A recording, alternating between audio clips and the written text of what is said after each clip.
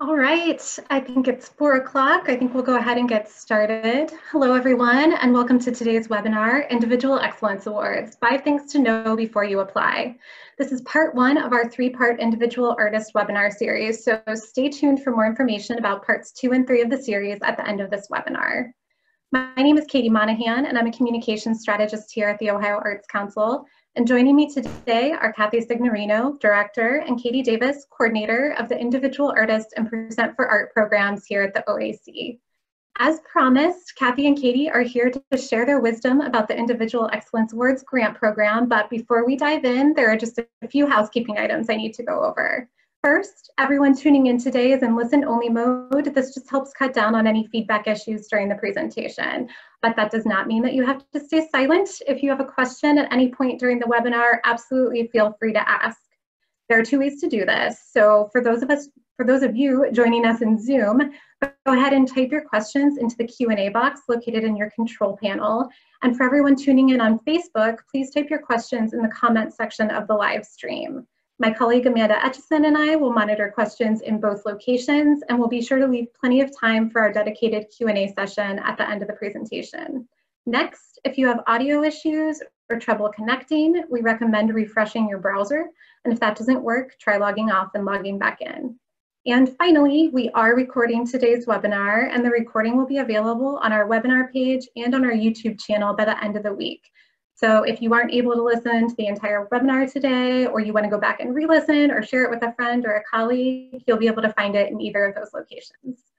All right, I think that does it for housekeeping items. Time to get down to business. So as I mentioned, today's speakers are Kathy Signorino and Katie Davis of the OAC's Individual Artist and Percent for Art programs. A little bit of background on these ladies. Kathy, who many of our listeners may know, has been with our agency for quite a long time. She is currently in her 26th year here at the OAC, and she's been working with the Individual Artist Program for 21 of those 26 years. So be prepared to learn some sage advice from Kathy today. Hey, Kathy, how are you? I feel good. Thanks. Excited to be here. We're glad to have you here. And then Katie, on the other hand, is the OAC's newest employee, and she comes with an invaluable set of skills as both a studio artist and a teacher. So Katie, how are you doing today? Doing fine. Hi, everybody. We're glad to have Katie here with us, both as a new OAC team member and as a webinar presenter. So we're excited to have both of these ladies here today, and they're excited to share their knowledge and to help you prepare your best Individual Excellence Awards application. Today, they'll provide an overview of the program, they'll walk you through the guidelines, and offer guidance on writing your narratives, preparing your support materials, and accessing the ARTIE application system. They will also go over what happens during a panel meeting. So clearly, we have a lot to cover today, so let's go ahead and get started. Kathy, Katie, the floor is yours. Okay, thank you.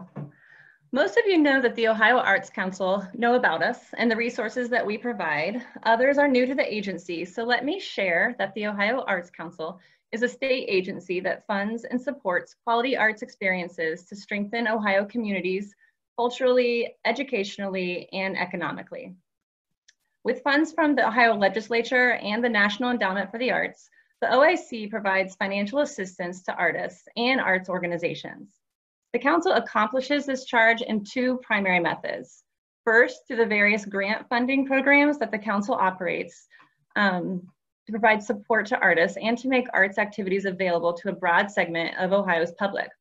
And secondly, by providing services that help to enhance the growth of the arts. Our agency is led by Donna Collins, Executive Director, and Deputy Director Dan Katona. We are thrilled to work with the OAC leadership and staff to carry out our mission, which includes supporting Ohio's artists.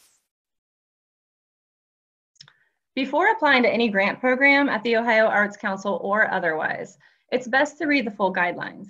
You can find our guidelines on the OAC website, oac.ohio.gov, under grants/individual artists/individual excellence awards. There's a PDF there that provides all the details that you'll need to know. But before we dive any deeper, it would be great to get a feel for who's tuning in today. Please go to the poll. It's going to pop up that we've posted in Zoom and let us know your artistic discipline. and the region of the state where you live. This is going to help us get a good idea of who we're reaching through our webinars. So the first one that's going to pop up is sorry, Katie. Before we get to this, Kathy, there is a black rectangle on your screen that you are sharing. Are you seeing that? It's covering the right-hand side of the screen. Oh, is it better? No, there you go. It's better. Thank you. So sorry, Katie. So sorry to interrupt. Okay, so yeah, sorry about that. Sorry everyone about that. We got our tech difficulties fixed there. We will go ahead and launch the poll that Katie was referring to. So sorry to interrupt, Katie. No, that's fine. So yeah, you're gonna see a poll pop up for your artistic discipline. And go ahead and take your time. There's a lot of options there, and pick which one and then hit submit. I'm gonna give you a few moments. And Kathy, the rectangle showed up again. It might be that poll. I think it'll go away. Okay, it looks like we almost have everybody in. We'll give you just a few more seconds.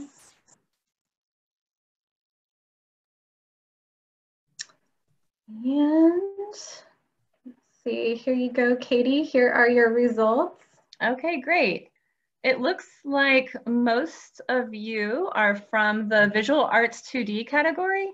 We also have a high representation from media arts and crafts, and we have photography, visual arts 3D, and we have a few others as well. So yeah, thank you everybody. That's great. Okay, the next poll that's gonna pop up is for your region of the state. So if you can take, I think there's 5 options there for you. So just pick the region of your state and hit submit. I'm gonna give you a few moments. We just wanna see where everybody's from today.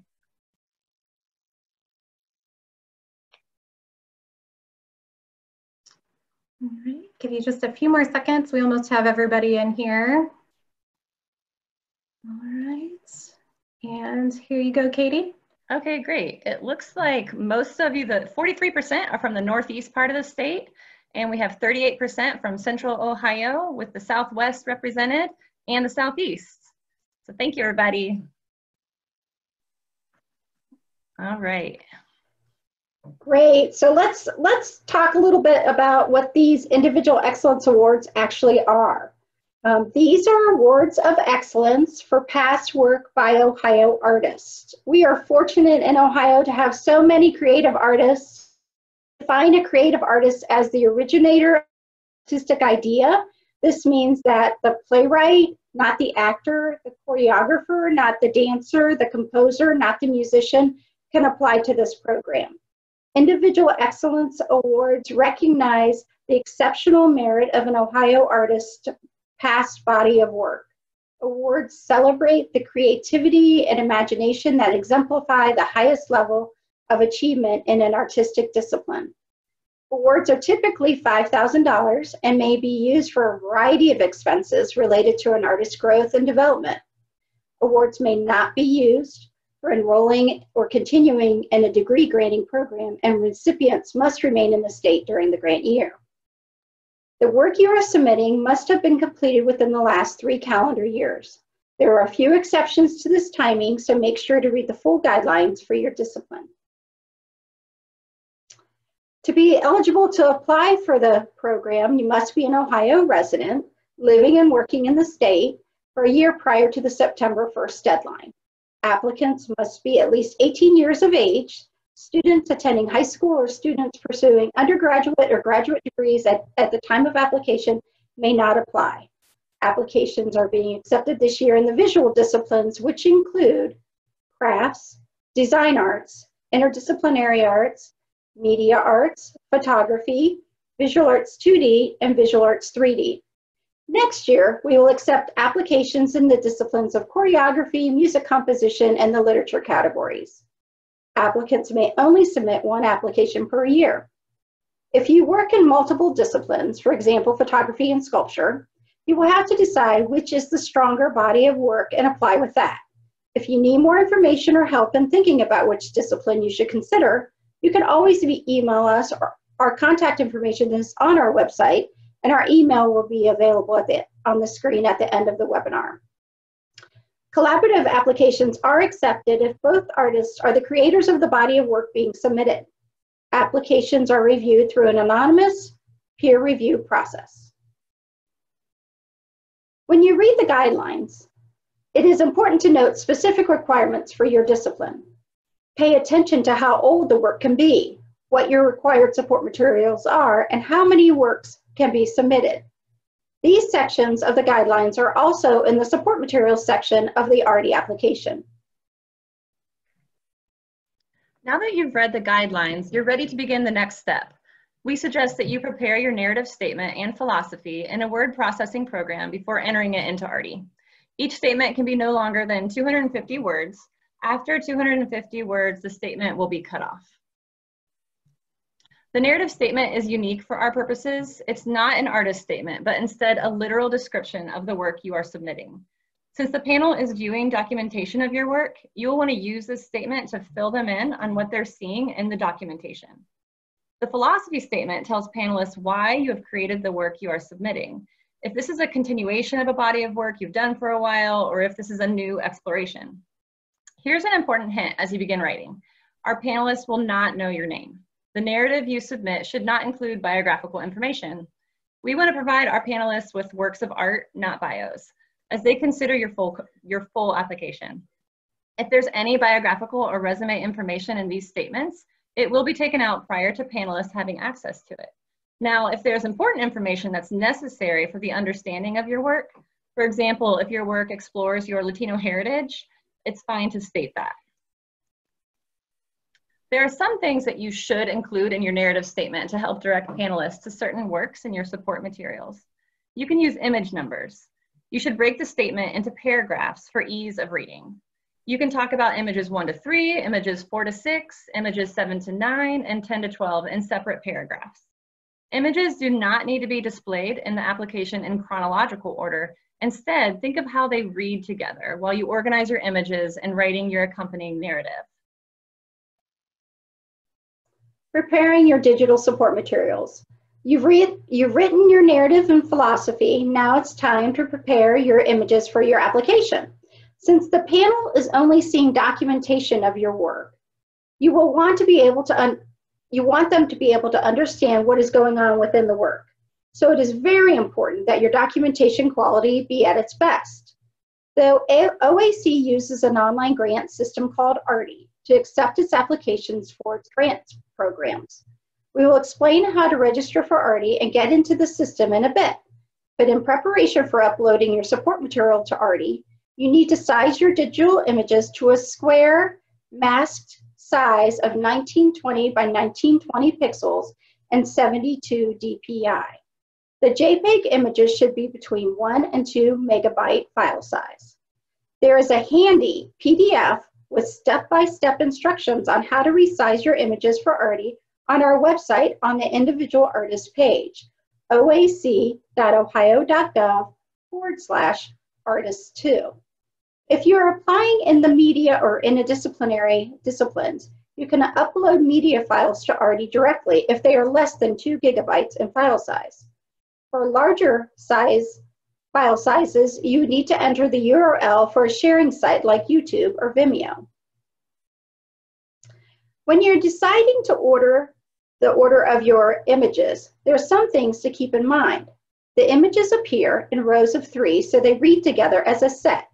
You will want to think about how each image plays off the other ones in that grouping. These images from Columbus artist Laura Sanders, a FY19 Excellence Award recipient, demonstrates how to order your images. The initial set of 3 images should wow the panel and make them sit up and take notice. The next series of 6 images, 3 at a time on view, can show how you have explored your subject further. The last set of 3 images should leave them with something to remember. If you're including details, they should always be shown to the right of the full-size image. Remember, your images do not have to be submitted chronologically. They should be curated to make sense together and to show well as a whole. If you only have 10 or 11 strong images that work well together, do not add an additional image to round out the 12. It is better to submit less work that is a cohesive body than to ever have the panel say, is this the same artist? In applications that allow for multiple types of support materials, the digital images appear first in the panel review, and then the video and audio materials. For disciplines like interdisciplinary, you can submit a lot of support material to document your work. So look for these details in the guidelines. If you are a sculptural installation artist and your work includes audio, video, or movement, you should submit in the interdisciplinary category to allow for the sharing of these aspects of your work. So now that you have your narrative and philosophy written and your support material prepared, it's time for you to begin your ARTIE application. If you have never applied through ARTIE, you will need to create a registration. To do this, go to ohioartscouncil.smartsimple.com. There's a handy link on our grants page on our website as well. You will see the register button at the bottom of the page. If you applied in the past and aren't able to log in, you may need to simply click on the forgot password button and a temporary password will be sent to you. After completing the registration process and logging in, you will land on the ARTIE homepage. You will see that you can navigate by clicking on the menu at the top of the page or on the icons below. When you're first in the system and want to start an application, you will select Begin a New Application. Next, you're going to see the grants programs available to you. Select the Individual Excellence Awards. When you log into ARTIE the next time, you will click the Open an Active Application tab to get back into your in-progress application.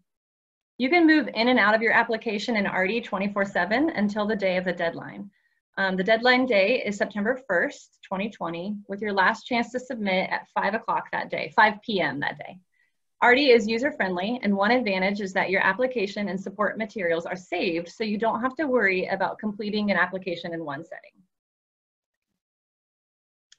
When you get into your application, you will notice that it has assigned you an application number. It's important to keep note of this number because you will need it when corresponding with the Arts Council and also during the panel review. The first thing you'll need to answer is if you're applying with a collaborator. We allow two artists working together on one body of work to apply together. If indeed you are applying as a collaborative team, each artist must be an Ohio resident and not a student. Each artist would make an application with their collaborator name noted on their application. Each collaborator will submit the same narrative, but only one of the collaborative pair will submit the support materials. If awarded, you will split the award equally. Now, if you're not applying as a collaboration, you would just say no to that question. At this point in the application process, you will enter your narrative and philosophy. You will cut and paste from your word processing program document. You'll probably have to use the function of Control-C and copy to copy and Control-V to paste in the ARTIE system. Keep watch for your word counts at the bottom of each section. We suggest that you also ask a friend to look over your narrative to see if it makes sense to them when looking at your support materials. Congratulations, you're well on your way in the application process. To show you how to do the step-by-step process of uploading your digital images, I have created this video. Let's watch. The first part of uploading your digital images to the ARTIE application is to hit the Support Materials tab of your application. You're going to select the discipline that you're applying to. Most of the disciplines, when you select them, have support subdisciplines associated with them. That is true of design arts, crafts, media, and visual arts. Photography and interdisciplinary does not have subdisciplines. So for visual arts, you're going to select the subdiscipline. In addition, if your work is 2D or 3D, that will determine which panel it is reviewed by. As you saw as I went through this process, the support materials required for the discipline changes. So you can always make sure that you're submitting the right support materials. Once you do that, then you'll open the digital image uploader. It opens a window in another screen. Within there, you hit the Open Worksheet. Here has all of the information that you need to submit for each of your images that you're uploading. I am going to submit a work that has been resized to the proper 1920 by 1920 size, and then one that has not been. So you can see the difference and the importance of resizing your images. I am going to name my artwork and my medium. When it gets to the date, the most important thing is to look at the calendar year and then tell us the approximate time that you created the work. We are going to then put in the dimensions. And then once we have, and also note for a 2D work, we always make it a 0. And then we also can select between inches and feet. If there's additional information that is important for the panel to know about your work, you can include it in the artwork description box.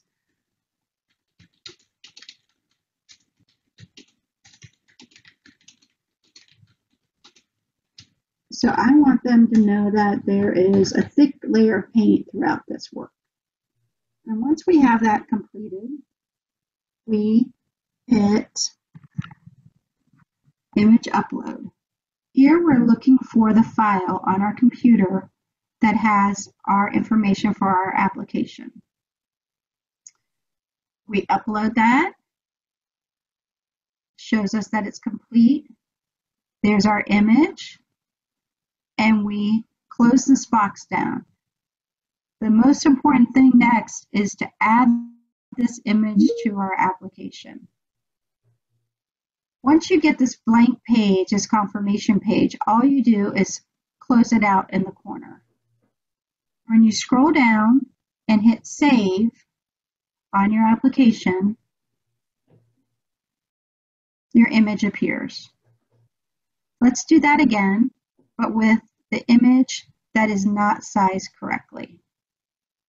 So we open our worksheet, we put in our information. I'm going to image this as image number 2, just because I want to show you how to reorder images as well. I'm going to name this Happy Clown 2, just so that we are straight on what we're doing. Acrylic on canvas. I'm going to again choose my date by the year, and then put in my dimensions.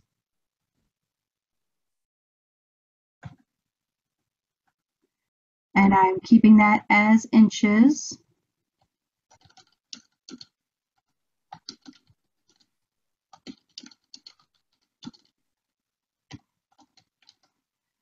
And then I'm going to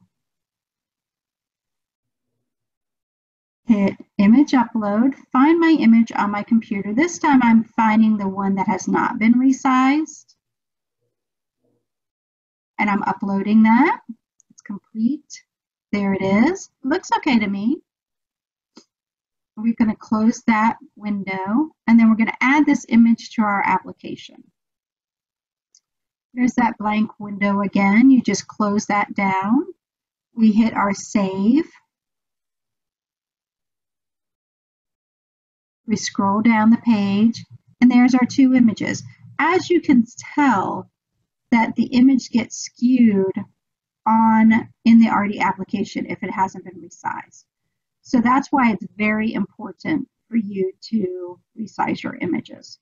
The next thing I'm going to do is show you how to reorder the images. It's very simple. So once you have all your images uploaded and you decide you don't like the way that they actually look and the order and how they read together, then you can reorder them. All you have to do is, when you see the titles of your works on this side, decide where you want them in the order between 1 and 12. So let's say we want this one to be number 2 and this one to be number 1. And we hit save. Gives it a little minute.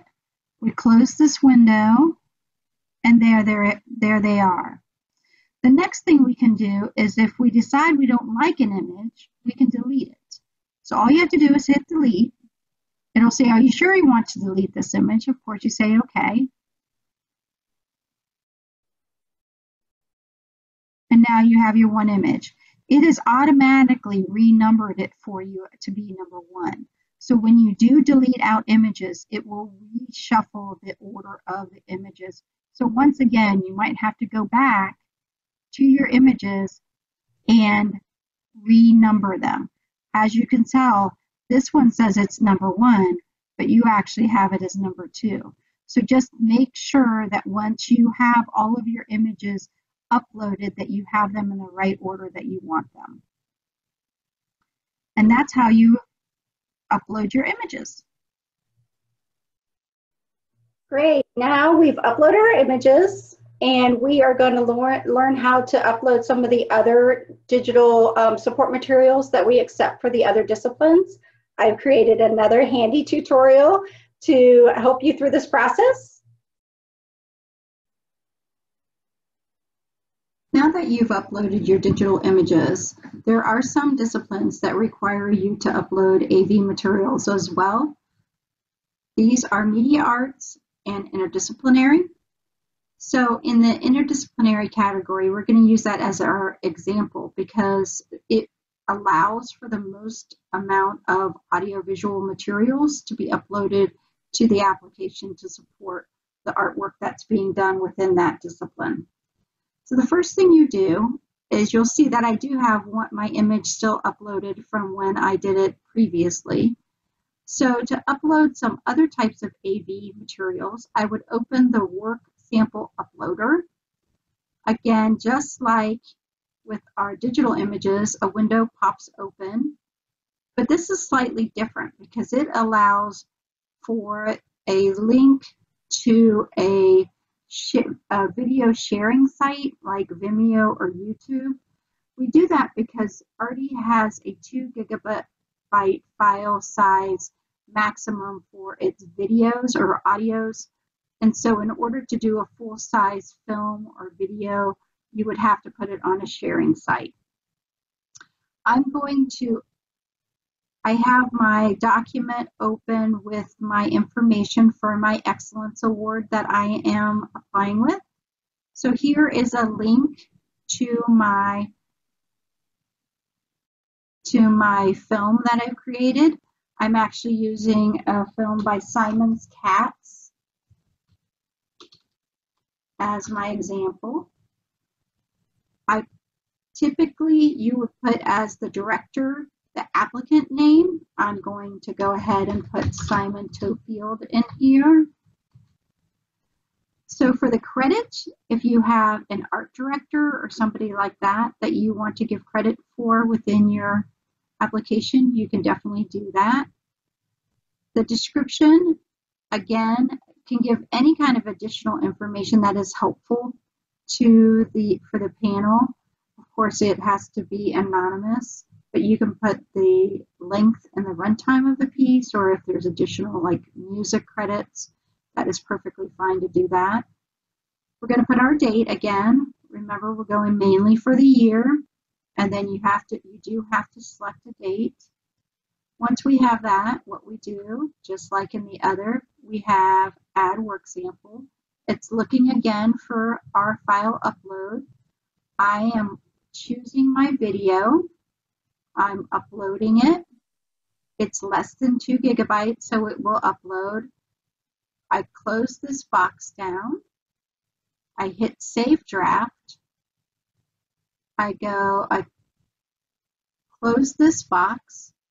I go down to my application and I hit Save. And we look, and there is my Simon's Cats video. Now, for this discipline, I also want to upload a schematic, which is a document.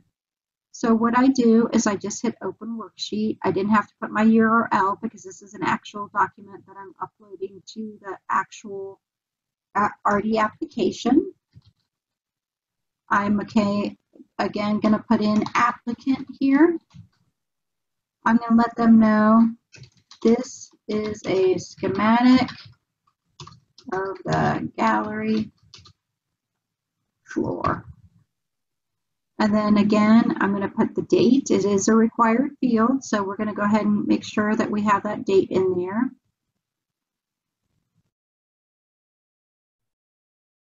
and I'm going to add my work sample again. And this, again, allows you to upload these types of files within this program. I'm going to upload this PDF. Uploading it, it's complete. I close my box down. It sometimes asks you about this information. Just say leave page. I scroll down to the bottom. I hit save.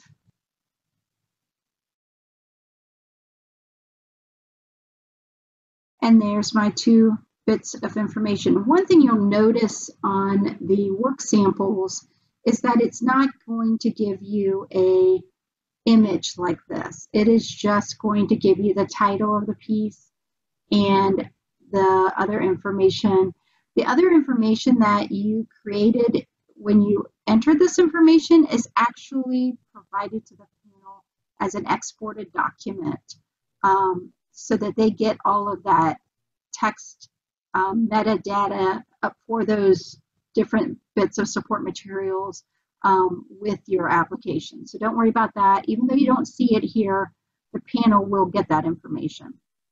All you do is hit save, and you're ready to move on to the next part of your application. Next, we have an optional survey for you to complete to help us with some demographic information. This information is for reporting to the National Endowment for the Arts, and in no way will be shared with the panel and does not affect any decision making. So you can see that survey.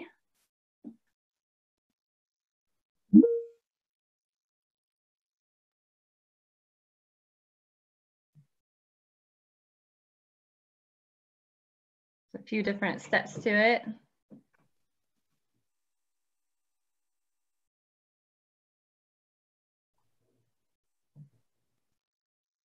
All right, so you've completed your narrative and philosophy and uploaded your support material. Now it's time to check that application and submit. First, you're going to click the Save button at the bottom of the page. Then before clicking the Submit box, you'll want to check for errors.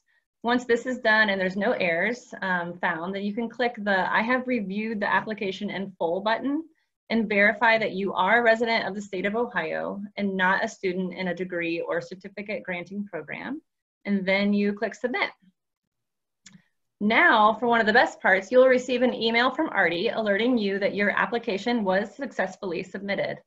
There's an optional survey that allows you to give us some feedback that you can complete, and we hope you will. It helps us better our services.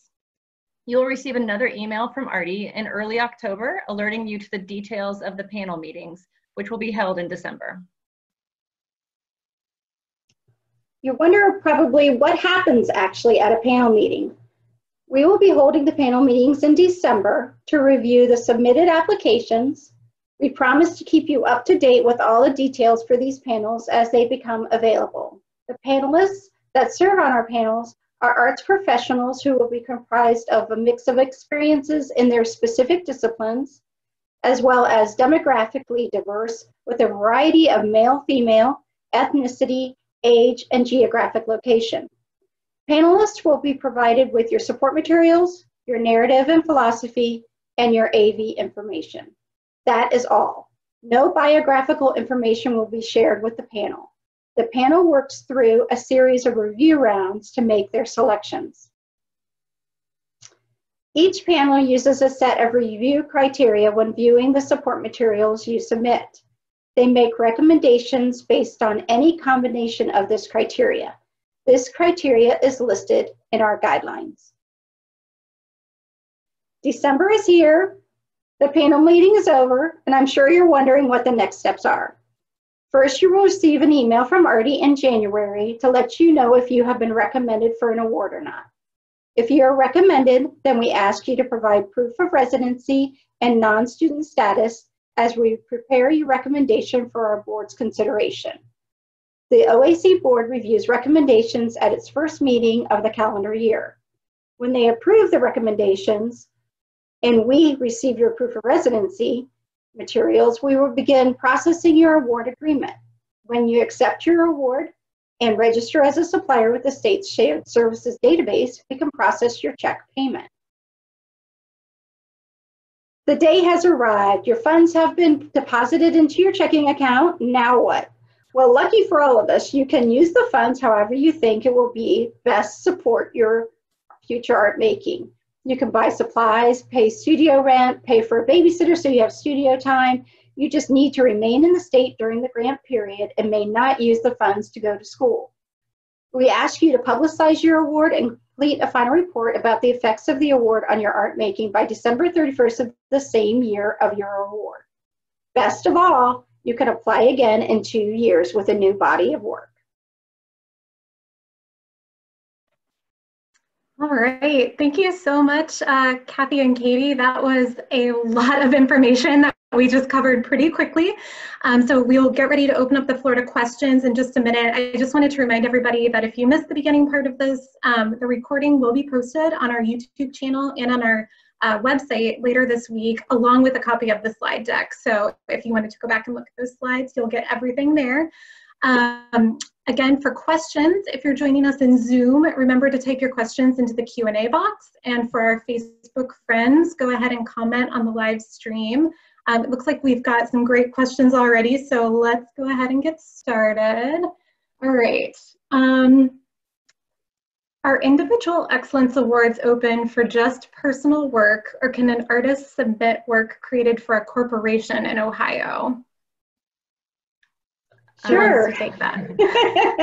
Sure. This is the issue we have a lot with our designers, because they are making work for their company that they are designers for.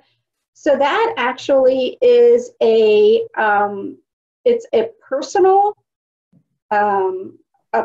decision that you have to make yourself. If you feel like you have ownership over the work, that is the #1 key component to anything of our grant programs, is who owns this work? Do you own the creative product? And if you own the creative product, then definitely. If you have created work for a client, say in the design arts category, or even maybe a media-based work, then you could definitely, if they paid you to do this, but it's still your artistic work, then you can definitely apply with that work. If on the other hand, you have some kind of agreement with your company that says, we own whatever you do for us, then unfortunately, no. But we definitely have a lot of designers that are freelance designers that apply within the design arts category. Great. Thanks, Kathy. We've gotten a few questions. This next question we've gotten from quite a few people. Can you talk a little bit about like how many awards are presented annually? Oh. Yeah. Yeah, so we are very fortunate, and we are able to give out 75 awards per year. In the past, it's been 75 $5,000 awards, so that is $375,000 that we've been able to award. And the number of awards per discipline is based on the number of applications that are received within that discipline. So, of course, the larger volume of applications come in our visual arts 2D category on our visual year. And so the larger portion of the budget goes to that. So what we try and do is hold our applicant to awardee percentages at about 16 to 18%, which is a very high number. When I started this program, so now I didn't start the program, but when I started with the program so many years ago, that number was between 8 and 10%. So right now we are awarding more awards than we have in many, many years. And so our percentages are really great. We're still getting a lot of applications. So it's just that the council has decided to give that many awards to our artists. So. Fantastic, thank you. Their questions are just rolling in like rapid fire here, you guys, so buckle up. Can one of you talk about a little bit about the difference? You talked about the narrative and the philosophy. Can you talk about the difference between those two? Dive into that a little more. Katie, do you want me to take it? Do you want to do it? Oh, I don't know. She's muted. Her mute is stuck. Okay. Well, so when Katie was talking about the narratives, these really are a literal description of what you're submitting. So think of it in a way of saying, if you had 5 minutes to sit before the panel and describe what they're seeing, that's what this narrative is. The philosophy, of course, is your motivation of why you're doing this work.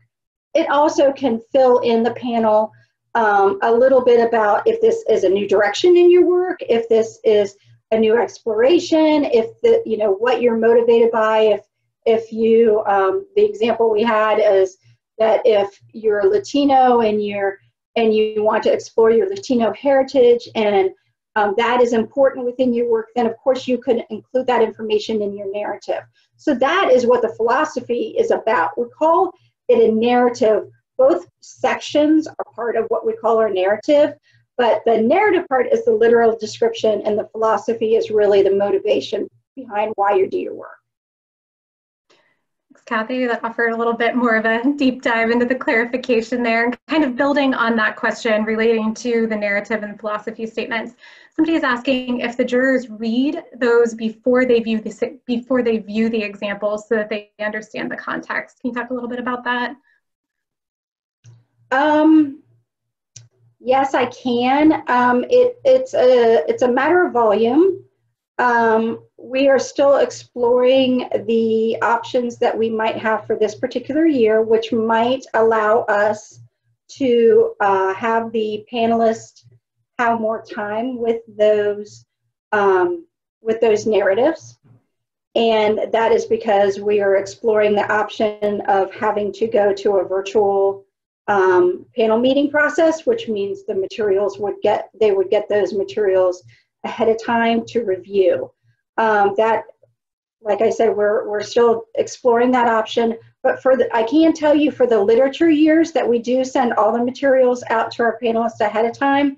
They do get all of those narratives ahead of time. They get them 2 months ahead for their reading to go along with the manuscripts that they're reading. On certain panels, when we have our in-person panels, it really is the volume of the applications within that discipline if they're able to read in depth on those narratives before they see the work. So it kind of unfortunately depends on the discipline. So I don't know if that helps much, but what we do for the work that is stronger, we do give lots of time for the panel to pause, to look at that work, to look at that narrative statement, to read, to ask questions about the narrative statement, and on the 2-day panels that we had in person, if they ever wanted to take any of those narratives with them back to the hotel room to read them, we allowed that as well. It's great. Let's see. We'll stick with the narrative track here. It seems to be a popular one. With the narrative, are you looking for technical documentation or narrative story? Can it be both? And you touched on that a little bit actually earlier, but we'll follow up. Yeah. So again, it's interesting that the narrative means different things to different panels. So a narrative written for a crafts panel might be really different than a narrative that is written for a sculpture panel. So the crafts panel tends to want to really know about the process. They want to know what materials you use, what fire level you used on your clay. I mean, they want all that nitty-gritty information about how you created your work in that narrative. The sculpture might be a little bit more interested in maybe your motivation behind the work, what materials that you encompassed within the work, how the work was displayed.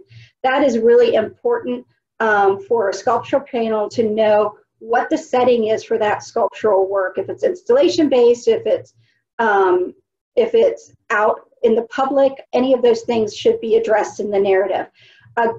The prime example of an important narrative is in the interdisciplinary category, where we have installation-based work, where there could be components on the wall, but then there could also be things on the floor, there could be audio playing, all of these things. So what we often make the suggestion to the applicants to use your narrative to walk the panelists through the space.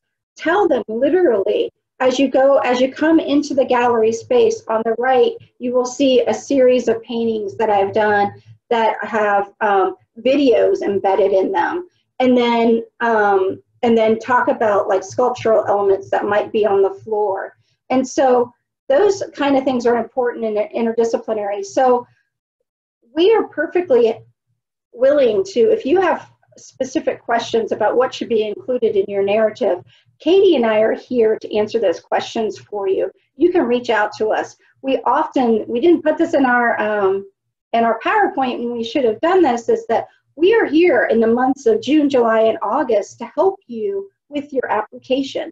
So we are here to answer those questions. You know, I'm not sure, should I apply in sculpture? Should I apply in crafts because I do clay and I do sculptural clay elements? Which one should I do? So Katie and I are here to answer those type of questions. We will have you email or upload your work to the ARTIE application. We can look at your narrative. We can make suggestions as to ways that might make it clearer for the panel. All of that is what we do for all of our applicants. So definitely reach out to us if there's something specific that you are wanting to know about your specific type of discipline, then we can help you with that. Thanks, Kathy. Yeah, Kathy and Katie are a wealth of information and resources, and they're always happy to help. So yeah, I definitely encourage you to reach out. They're great. So you talked a little bit about, you referenced galleries in your last answer there. Here's a question for you. If somebody has a piece of work that's been displayed in a gallery, should they upload images of gallery installations, you know, showing it as part of an exhibition? If it is important to the understanding of the work. So just to use one of your 12 slides to show an installation just because you want to show that you had your work in a gallery, that's not a benefit. But if the work is installed in a way that would only be understood if you showed a gallery view, then you should do that. So so one thing that, of course, most of you are probably aware of, you know, everybody's images are showing as like these little, you know, images on the application. So scale is somewhat difficult, even though they have the AV sheets that show them the scale of the work. But sometimes you need that installation view to get it, to understand it, to say, oh my gosh, I had no idea that this work was either this tiny or this huge. So what we often do is say, you know, show us your work and what you were thinking, and oh yeah, you definitely need to submit an installation view. A good example is Karen Snoffer, who is an artist in the Gambier area. She met with me 2 years ago, and we went through her work and we looked, and she had flat work, but then she also had installation views, and she even showed installation views from the side to show the dimension of her work. And it definitely helped in the understanding of her work, because you just would not have been able to understand it unless you saw those installation views. Thank you. Kind of along the lines of things being displayed in different settings, somebody is asking if you're submitting images that were exhibited in like a non-traditional environment and you're trying to capture an image and the lighting maybe isn't great, and so the quality of the photo maybe isn't the best. Do you get knocked on any of that? Or, I mean, how is there? Slightly. I hate to say it, but slightly. But you know, the people that are on our panels are artists, and I think that sometimes they can either be really forgiving or they can be kind of harsh, depending. If it's a documentation issue that way because of the actual situation that the work is in, I think they tend to be a little bit more forgiving.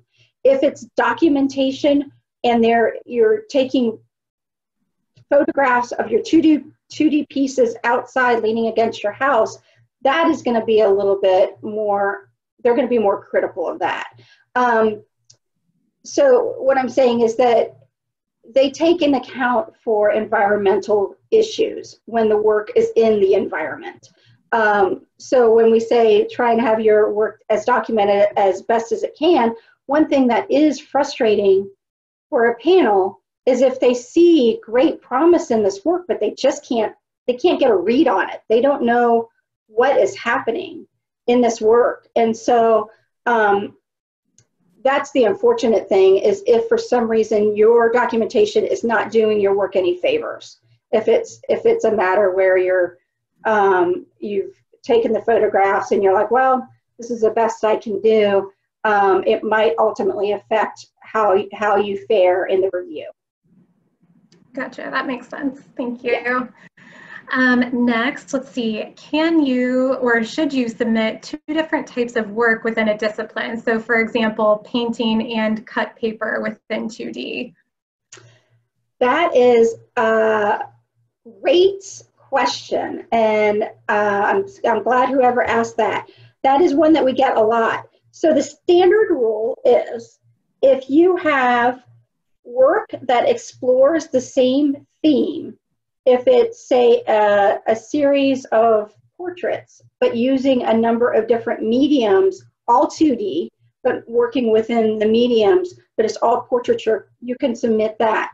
If it's work that is using the same medium, but possibly exploring different subject matter, you can submit that. So it's almost like if there's consistency in either the subject matter or the medium, they can be considered one body of work. Do not do 3 paintings of trees, 3 prints of cats, that type of, that doesn't really show that you've thought about an idea, you've explored an idea, this is a cohesive body of work, this is one thought.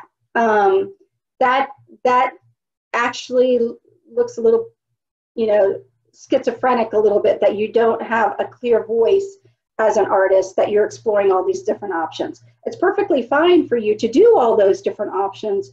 I'm not saying that, I'm just saying that it doesn't make as strong an application in our process if you apply it that way.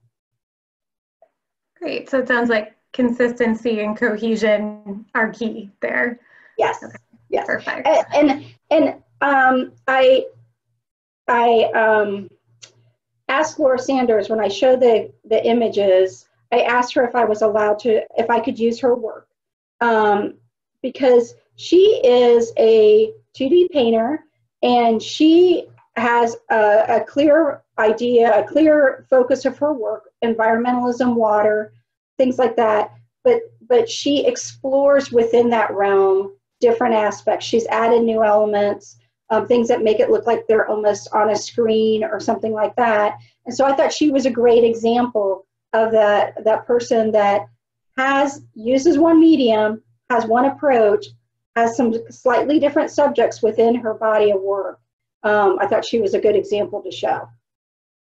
Yeah, for sure. And that was really helpful just to be able to see that on screen there so everybody could kind of get a visual of what that looks like. So thank you for including that. Sure.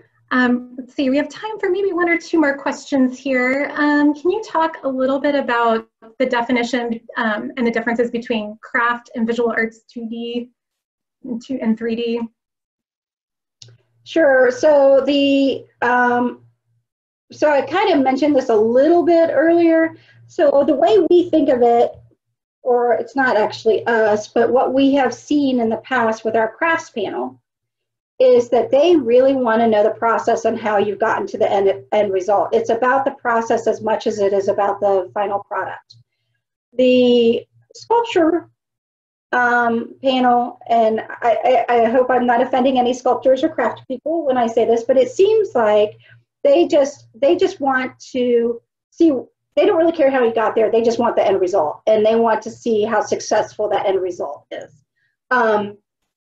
So the hard part is when we have those folks that are sculptural craft people. Should they go into crafts? Should they go into sculpture? And typically, we ask them, we put it back on them and say, what do you see yourself as? Do you see yourself as a sculptor? Do you see yourself as a craft person? And if they say, oh, I'm definitely a sculptor, then they should go into the sculpture category. One thing that we do have is we have folks that have bodies of work that are both sculptural and also two-dimensional. So what should they go into? Should they go into 2D or should they go into sculpture? What the rule of thumb is, whatever the majority of body of work is the panel that you should go to.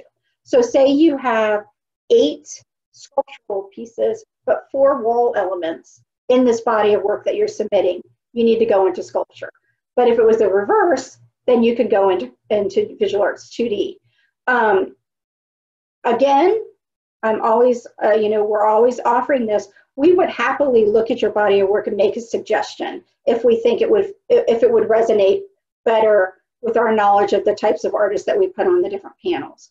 Of course, that's always, take it with a grain of salt. If you want to take our recommendations, perfectly fine. It has no influence on if you're recommended or not. But we do have a history of the types of work that come into the panel. So if your work potentially could seem out of place within a certain discipline, then we might recommend a different discipline to apply to.